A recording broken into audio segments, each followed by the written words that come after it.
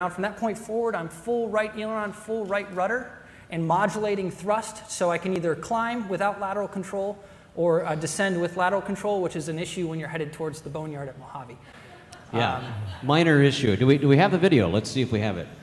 Anyway, about that time, we'd been approached by a jet engine company. They wanted to put a jet turboprop on my racer, on Wasabi the Siren. And we were kind of cooking that around, and to be perfectly honest, I wasn't really stoked about cutting up my racer. So they saw the quickie and got pretty excited about the idea. I said, well, we could throw 2-year motors on that. And they got pretty wound up about it. In the meantime, the engine had never flown in the United States. It was just a prototype running on a bench in their facility. So they were really excited about the idea of debuting the engine in the United States, and I made the pitch that it needed to be debuted here. That and I think the crowd probably agree that this is the place if you want to talk about airplanes. I think Peter's done so. This is where it would need to be. So we sort of sketched out the arc of a program that would result with the airplane being here after having flown, very similar to the arc that you guys traced. Just as we were sort of getting things gathered up, we were approached by Red Bull TV. They wanted to film a documentary about one of our projects. We keep sort of a stable in Mojave of projects. I try to keep 5 or 6 ready to go at any given time for things like this that pop up. So we were walking them around between hangars, and I showed them the quickie sort of on a whim, saying, hey, this is not meeting your time frame. They wanted to be flying in like a month. It doesn't meet your time frame, but check it out. And they fell in love. They very much wanted to play with the quickie, and were willing to do all they could to inspire us until we were willing to move the schedule to the left, and we did so. So a 1-month program, which is what they wanted, and ending in Oshkosh, which would have been a 6-month program, turned out to be about 3 months, and we ended up doing 3 flights of a twin turbojet-powered Q1. And we have a video of this. We're going to skip around just a little bit. How can they find the video upstairs? Okay, so the video is just going to be called Twerp. The Twerp. You have to see this, just briefly as we're talking about this, because this is is the exciting one, or is this is the exciting? I only have the exciting video. Okay, let's can we roll the Twerp video? So just a heads up, this video or this flight did not end well. We had a engine failure in short final. Long story short. Rolling onto short final, just about in the flare, got a big gust from the right, rolled the airplane up about 45 degrees to the left.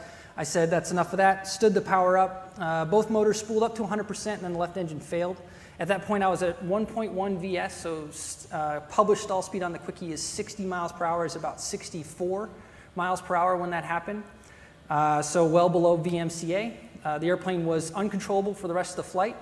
You can see in the video, basically from that moment on, you can see I do a stability check, try to figure out if I'm going to try to land straight ahead or try to go around. I make the decision to go around. From that point forward, I'm full right aileron, full right rudder, and modulating thrust, so I can either climb without lateral control or descend with lateral control, which is an issue when you're headed towards the boneyard at Mojave. Yeah, minor issue. Do we have the video? Let's see if we have it.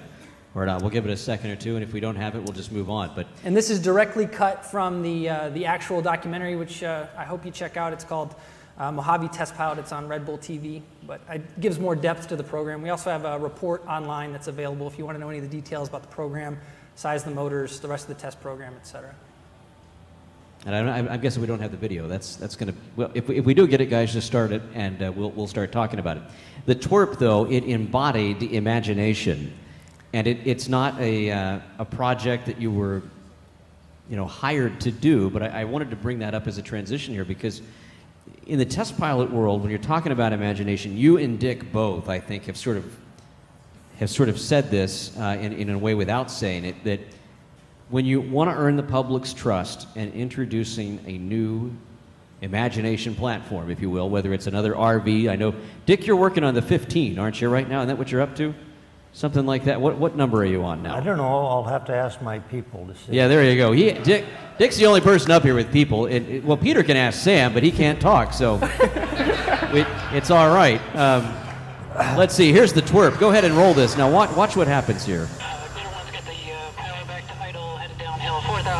That's your astronaut voice, isn't it, Elliot? Still got a ways to go.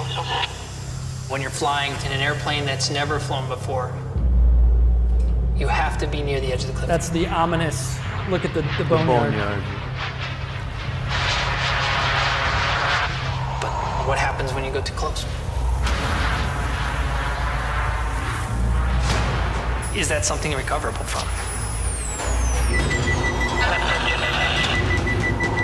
With the game that we're playing, I don't know that it is. I don't know. It's a very, very fine line.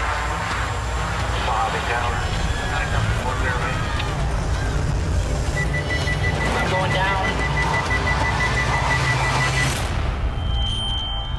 So, no one really, the gasps, I think, are uncomfortable.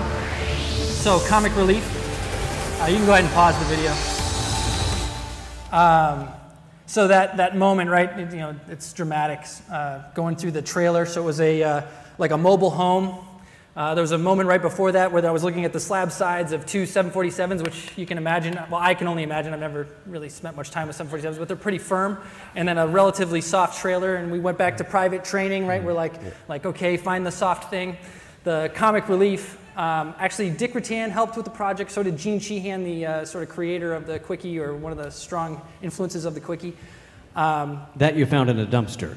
That the design. Right. Not that quick. Oh, okay. Sorry about that.